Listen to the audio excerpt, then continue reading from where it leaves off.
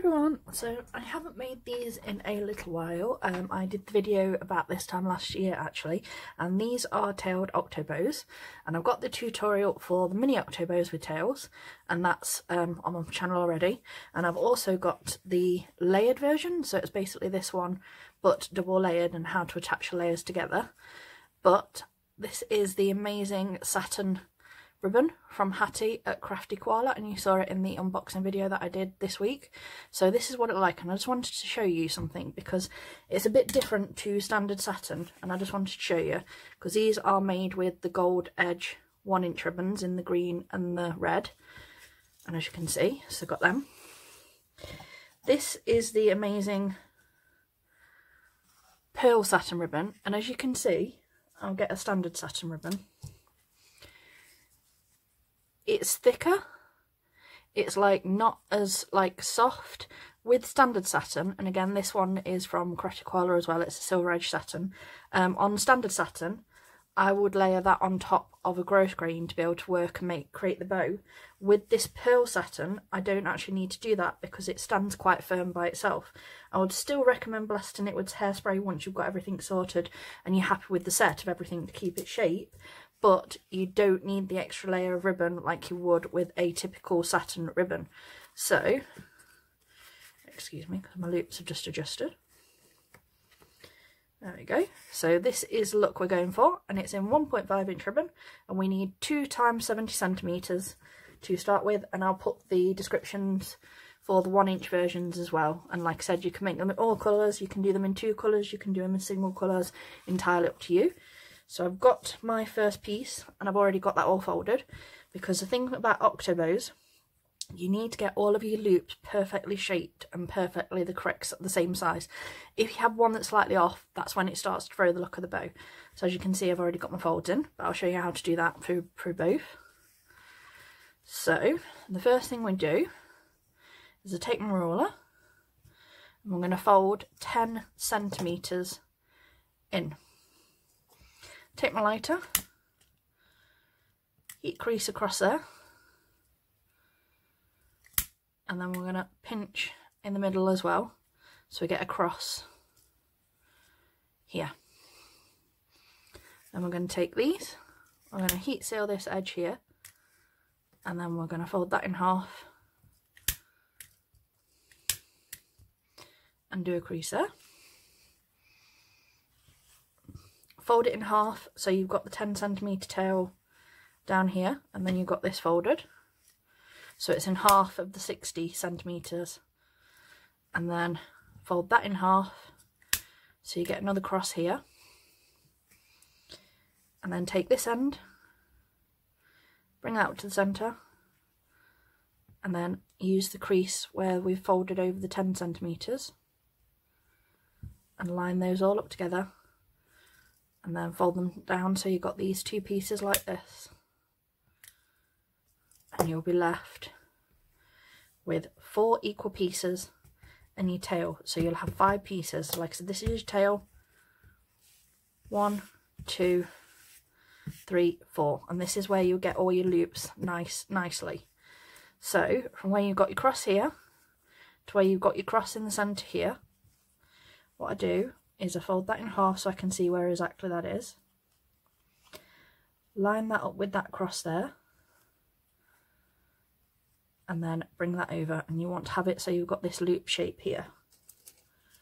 Now we're going to temporarily pin this, and I'll show you, this is a step where a lot of people make the mistake when you're doing the loops, so pay attention to this bit. When we bring this side in, where we've got the thing, you want to be making a loop again because we're doing the figure 8 method, so it should be this shape. Now what a lot of people naturally want to do is take that all the way over, and as you can see, if we take that all the way over, this loop's small, this loop's big, so we don't want to do that. We want the loops to be the same size. So what we want to do is we want to pin that against that half, so both loop sizes are the same size. Okay, so line it up with the tail, line it up with the loop, and make sure it's halfway, not completely over.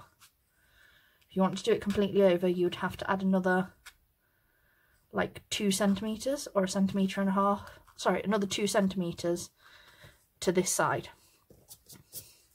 because as you can see, that crease is dead in the centre of the, because 1.5 inch ribbon is 4 centimetres wide, so as you can see the line for the join is 2 centimetres across that square, and that's why we want it. So pin that in place like that, and then you'll have this, and this is the back of the bow, and this is where the front cross shape is.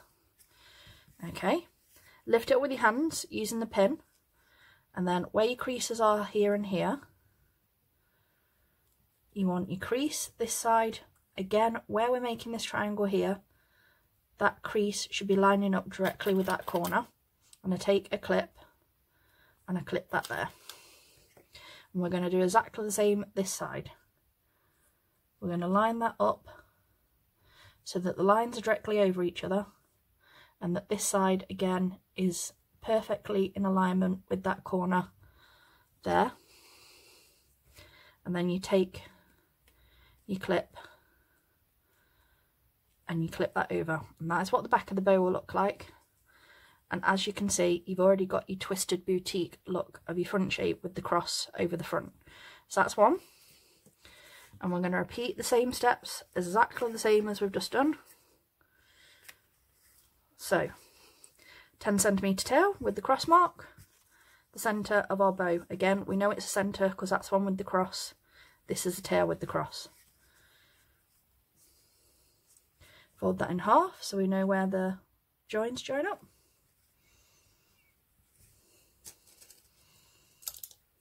Pin it a second so we know it's in the right place. And there's loop one.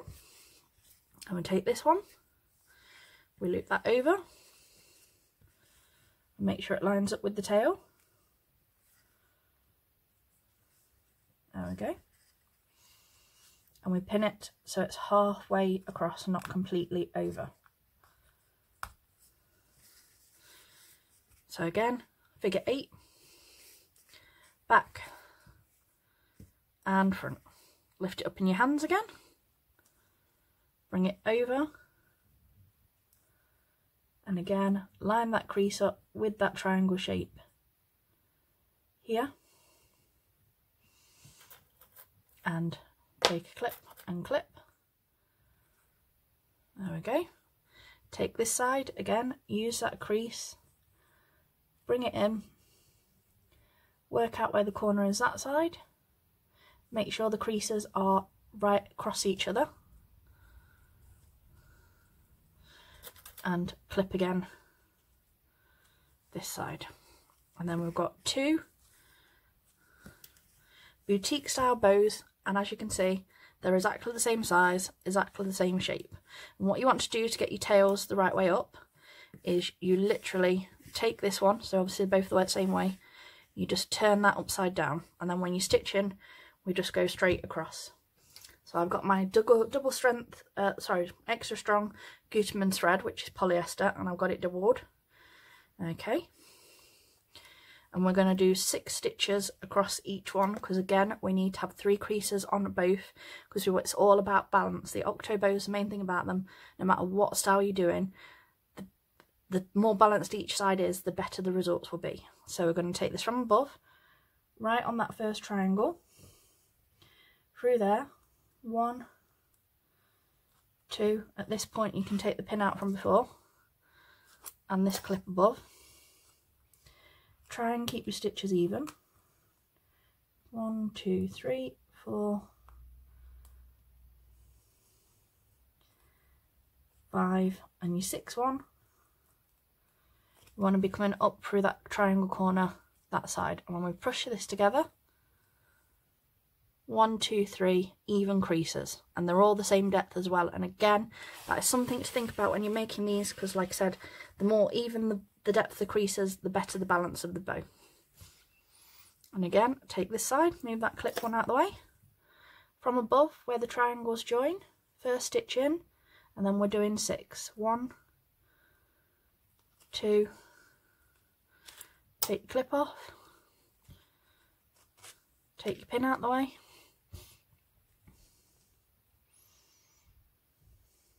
4, 5, 6 up through there.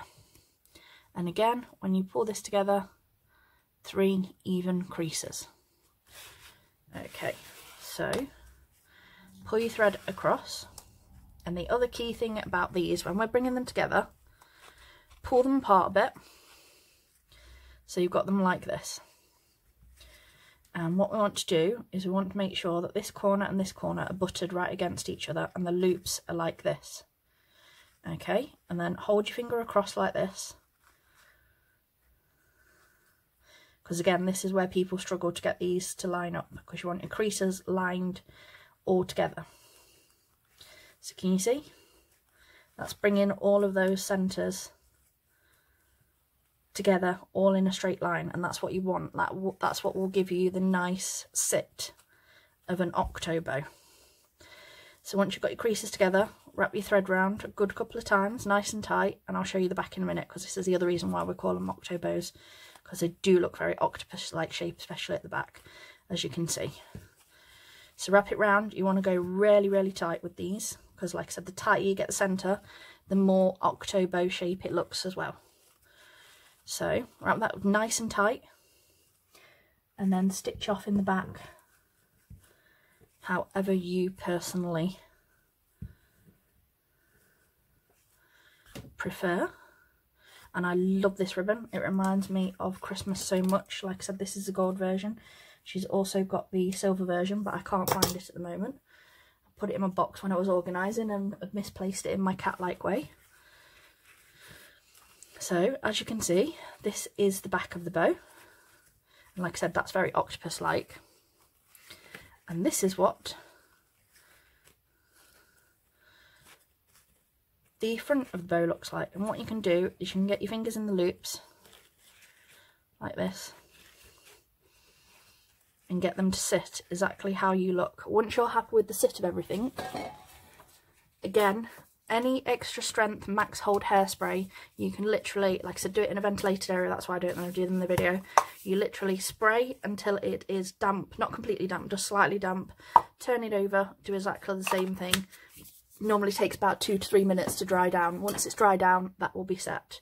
So like I said, once you've got everything how you want it, that's what you would do. For this one, I'm going to add the clip and then I'll show you. So I've just got my clip here. Go, just a little bit on the middle. Turn that over and put it over, because you don't want too much glue on the back, because you don't want the loops to glue against the clip, because otherwise that again it affects the balance of the centre. And I've got this stunning matching 9mm satin, pearl satin gross grain. So there we go, just heat sealed that. And again, as you can see, it's thicker than standard satin, so it doesn't burn as quick, because like I said, satin can burn a little faster than standard gross grain as well. So put that round the centre, move the tail out of the way, and we're going to wrap this round twice, nice and tight. 1, open your clip, round again, make sure you're going over your original layer, all nice and tight and squared off. Put that extra off. Make sure you're not heat sealing any of the rest of the ribbon. Some glue on there. Open our clip again and clip that down. And then the last thing I'm going to do is I'm just going to curve my tails, because I like a nice curve shape. And also curves are one of the easiest tail shapes to achieve without like messing things up. Just be careful not to cut into that loop there, and heat seal in the blue clear bit of the flame. And then we're going to do the same on this side.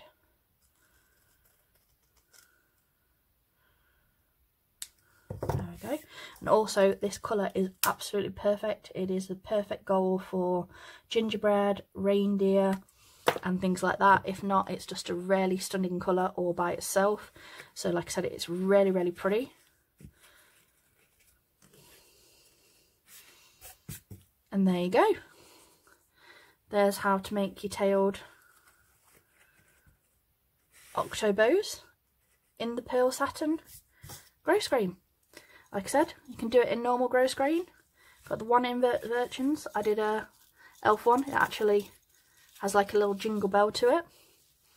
And then I did the two-tone ones with the tartan hearts as well. I think the hearts might be a bit bigger for me, but like I said, I was playing around and thought I'd have some fun with them. So thanks for watching, and hopefully you enjoyed this. Don't forget to like, share and subscribe, and I'll speak to you all soon. Bye!